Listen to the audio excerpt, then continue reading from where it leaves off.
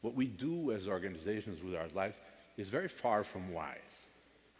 If you think about how we distribute our own lives, you realize that we spend, guys like us, approximately 23% of our life studying. We then spend about 35% of our life working.